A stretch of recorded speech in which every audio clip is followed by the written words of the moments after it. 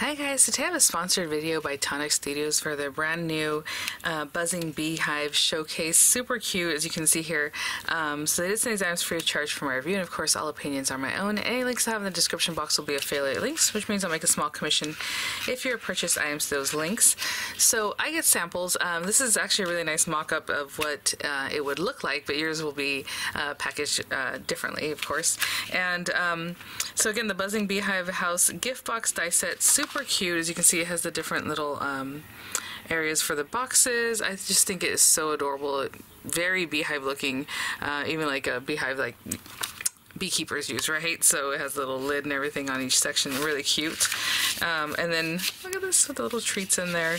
So lots going on in this showcase, so let's check out the dies themselves. So yeah, that gives you some inspo there already, which is really nice to have. And you have your different pieces. Of course, it looks like it's a graduated design, right, where it kind of pyramids up, so the larger base and then smaller and smaller. So that's why you have these shapes that we have here. So we have the side areas with the inlays, or just however you want to use them. If you want to pair them up with the background, you know, background layer plus the inlay. So we have little honeycombs and a little bee design. Really cute. I love the honeycomb designs. All the different pieces you need, of course, to help you out there. If you want to make it look like a little house, more like you have little windows and like this cute little door. It says "Be Happy," this inlay. A little bee body. The flowers, lots of little flowers you can layer up, and a little bee kind of buzzing by there.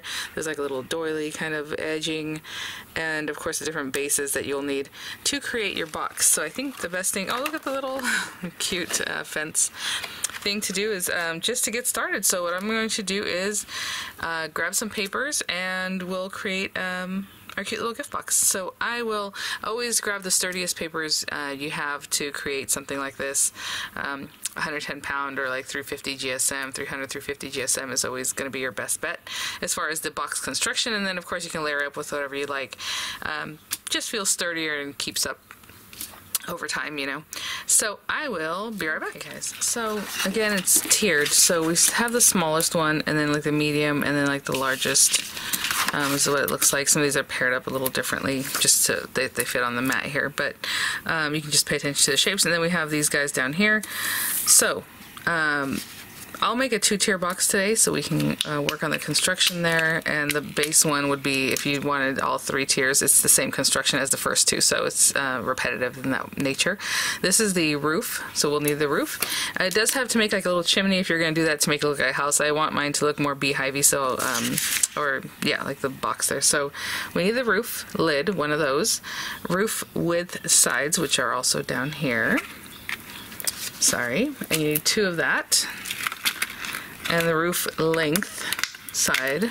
So this is the roof, 2 of those. And the difference of what the roof side looks like is that these guys have glue tabs. I don't know if you can see that. These all have glue tabs. Right now we need the one without the glue tab on the edge, just this guy. So this is the roof length side, and you need 2 of those. Base feet, which would be this little guy. If you're going to use feet, unless you want to just leave it flat. Let me see if I can have an example here. Okay, yeah. So see how that's just flat? Or if you want to put little feet on it, we can do that. So we'll do little feet just to have that example too. So you would need 4 of those. And then side straps, it does say 4, but I suppose it also depends on how many layers you're doing. So since, hopefully you can see here, you would need 1, 2, 3, 4 right for the opposite side. I'm just doing the 2 layers, so I'm just going to do 2 of those. That's these guys right here. And these I'm all cutting from this really base heavyweight material. And then we're going to need the small and medium tiers. So small, which is this, the first one, the inside one for the small, you need 1 of those. And then let me just make sure which one of these are the small link sides and the medium, because like I said, obviously these are larger. I would assume those, you know, and these are more of a medium size, but maybe it's this guy. So let me just figure out which one of these we need, and I'll come back and let you know what that is. Okay guys, I think just by looking at them and seeing what we need, because some of them cut a little opening like this, and that's how you know that's one of the sides. Right, obviously the ones are sides, but it's clearly like this one. So for the small one, I need this guy. We need 2 of this. right? Because we need the little slats that the little handles are going to go into, or the straps are going to go into. Alright, so we'll need 2 of these guys, and then we will need 2 of this one. So again, this one has that little notch cut, right? And then the other ones are a little bit different. They don't have the notch cut, so I will choose this one. So small, medium, large, small, medium, large is what it looks like. So we need 2 of this guy to complete the small. And then we also need the small length base tabs and the small width base tabs. So again, with these guys, I'm just going to choose what looks smaller, right? Which to me are both of these guys right here. Let me just see that we have this correct.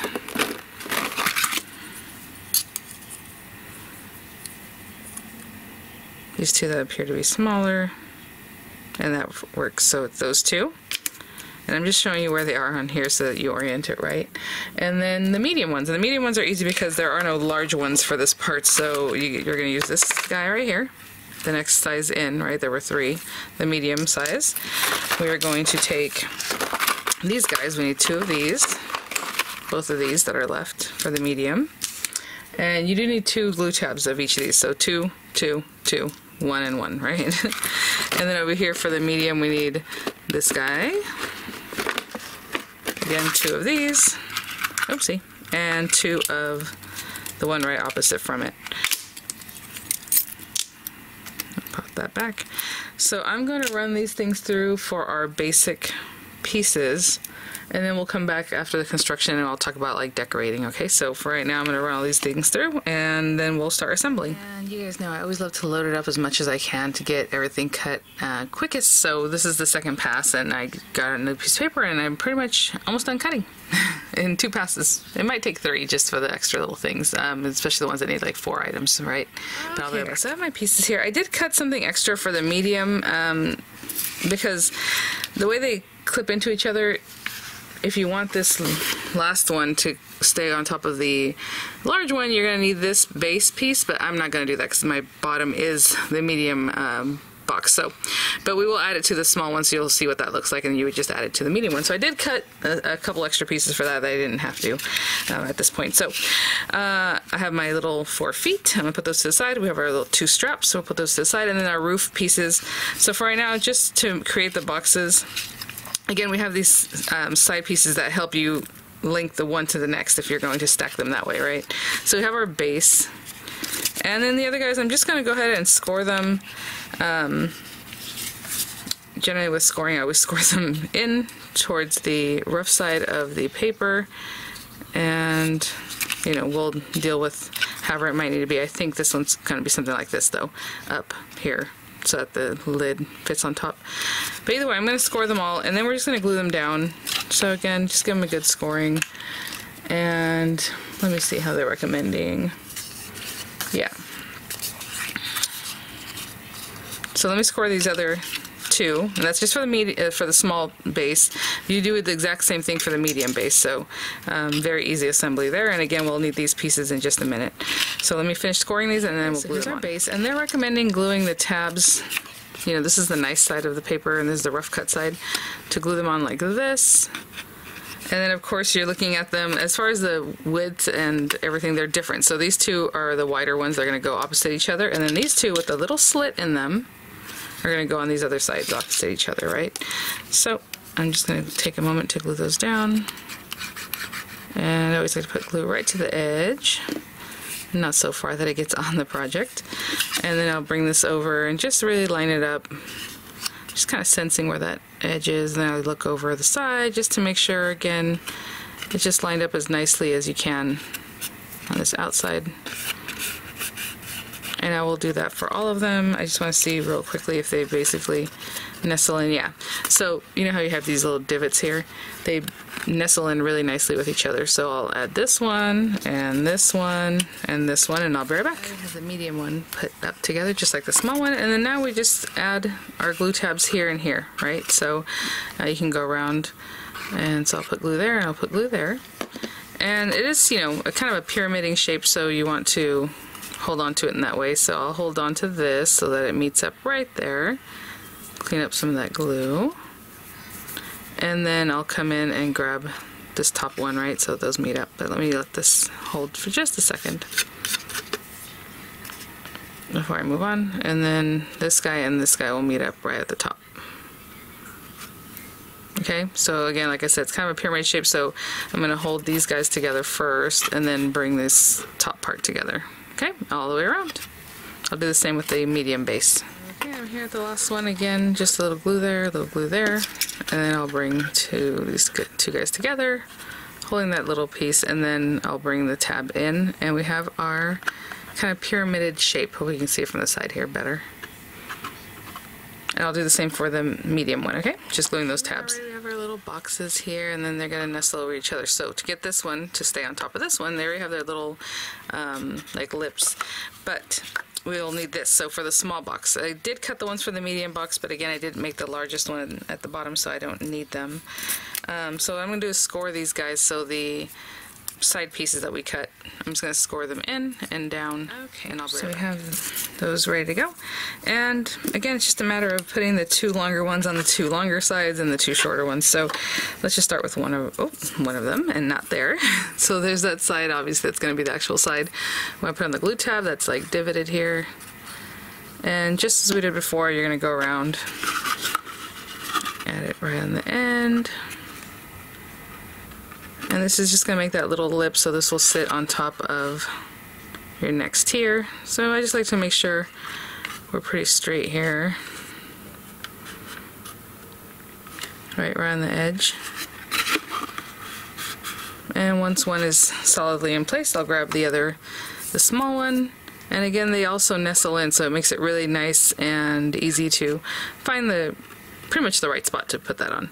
So a little glue, add it there. And I'll probably go ahead and use that glue tab too, so since that's setting up now, I'll show you what I mean.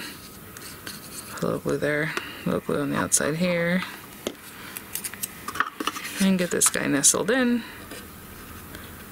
And I'll still take a peek out here just to make sure it looks nice.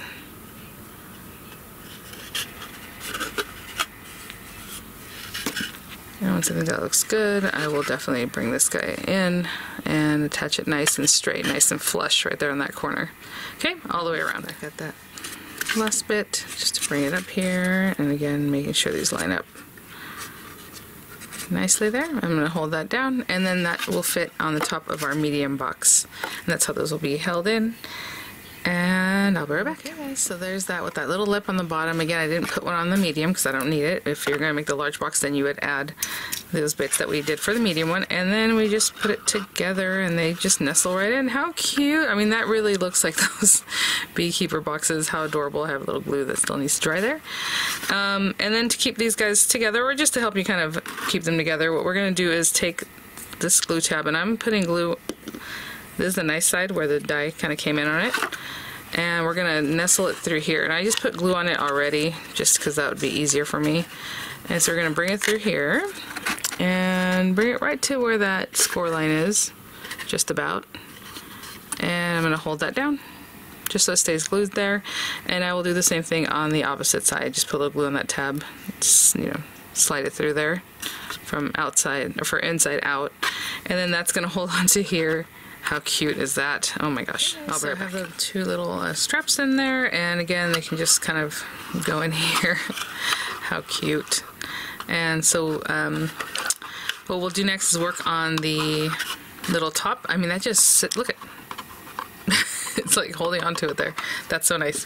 We have little feet, and we have the roof too. So, whatever it is you want to work on next, but we have our roof portions here. Super simple. What we're going to do is just go ahead and score that there. And I'll take a moment to score all these guys. Clearly these fold in so that they kind of stick right in there. And then this little guy goes in. And roughly this stays kind of down like this. I'm just going to kind of train it to go in like that. Something like that. And I'll do the same for this guy. These are the feet. We'll put those to the side for right now. And then the two side pieces for the roof. So I will be right back after scoring those. What I'm going to do with these pieces, just glue them one after the other. So we have glue tabs on like this portion. And so you can just put a little glue. And this little guy. So you're going to make like a frame, and then we'll pop the little pitched roof there on top. So just this one, then again this guy. Of course the glue tab's up here, and then I'll add this guy back over here, and then when I come around, when I come back, we'll put it together as a frame. I'm just gonna kind of straighten that out a little bit, and when we come back around, we have this little portion, our last tab, and just bring it around. It reminds me of some kind of like Greek temple or something, I don't know. So I'm gonna put these guys up like this, because basically we're gonna glue these guys, these tabs, into this, right? So just kind of want to get that going.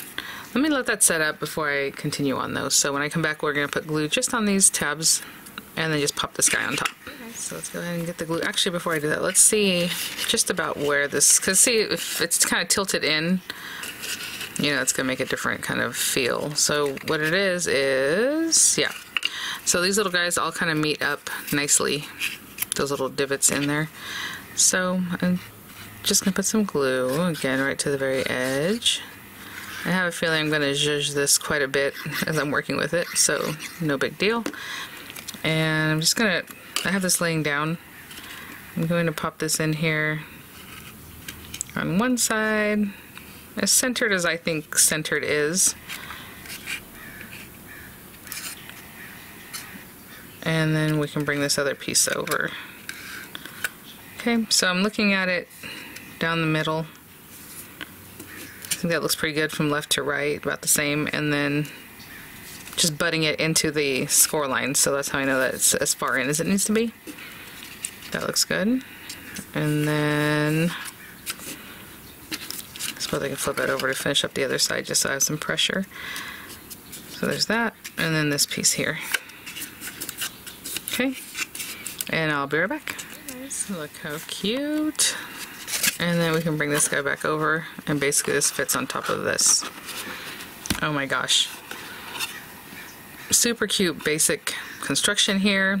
And then we have our little feet, which I might add at the end after I put my decorative sides on, but basically it's these things, and all you're gonna do is fold everything in, all the tabs, right? And then these little glue tabs, of course, are gonna glue to each other. So that one there, you know, this one to this one, and so on.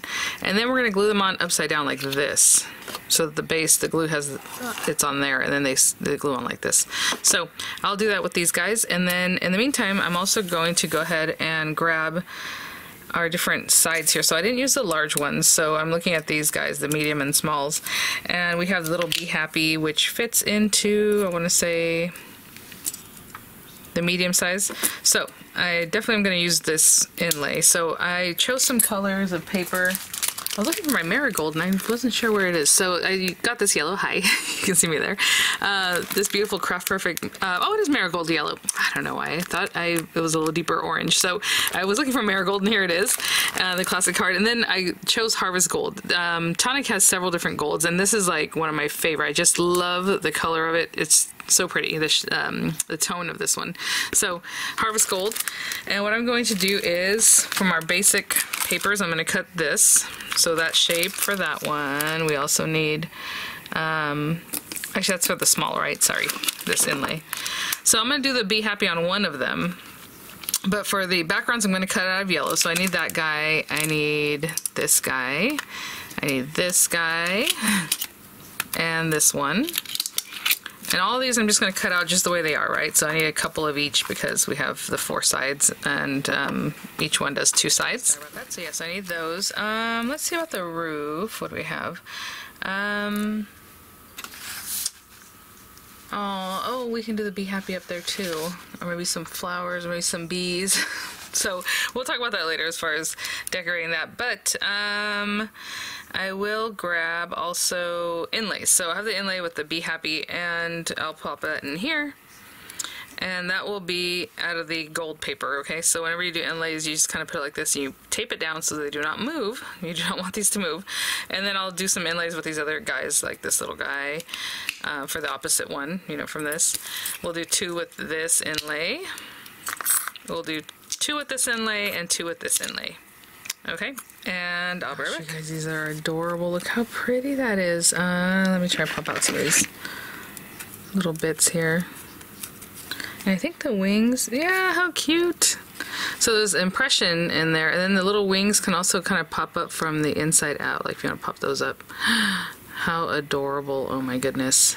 So a lot of movement in those inlay dies. How cute. So, okay, I will go ahead and layer these up. Just, you know, whichever piece belongs to whichever base piece. And with these guys, whenever I have a delicate paper, I always put my glue, and then I kind of take some of it off because you don't really want your glue to be too wet because it'll warp your paper, possibly, depending on the glue you're using. So I'm just gonna pair them up like that. So all these guys, I have the others on the over here on my little cutting surface. I also wanted to cut, and I probably should have done at the same time, some bees just to have them ready. I do like on the cover there how they're showing putting some like on acetate so they look like they're floating, so that'll be really fun. So we want several of these. I'm just going to get the black paper that I used originally, and whatever scraps I have, I'll cut out several of those. And then you have this little body in the background that I think I'll cut out of the yellow paper, but they would also look really amazing cut out of gold or whatever it is you want to use. So that's the little background body for this guy. And possibly some of this little layering bit. We'll see. Okay, so I will be right back. So guys, all we're doing is layering those pieces up. So I would just put a little glue on the back here. Something like that. And then pop this guy behind there. And look on the front just to make sure we're pretty straight. And then you have your little bee. Alright, I'll do a few of those. So I have several bees, some background pieces for the bees too, because we're going to do something special with that. And so with this guy, I'm basically just going to bring these over and layer them on. So again, if you want to pop them up, you can definitely do that. I'm probably just going to glue mine straight down. So this one goes here. It does have a space for the next one, which obviously we're not doing that, so I'm just leaving it this way. This guy glues here, you know, and all the different pieces that go with everything, okay? And I'll just glue them down. I'll be right back. Okay guys, so I have my bees. I have all my pieces down. I did cut some of this little border piece because I think what I'm going to do on this very top part is just add some so it looks like honey or something, kind of in a fun way. So I just cut some different pieces, and maybe I'll cut this little bit off of this one just so it's a little bit smaller. And I'm just gonna kind of quickly add like this piece maybe, and this one right to the top, and then I'll do the same thing on the other side just as like an opposite kind of look. Let me bring this one up a little bit.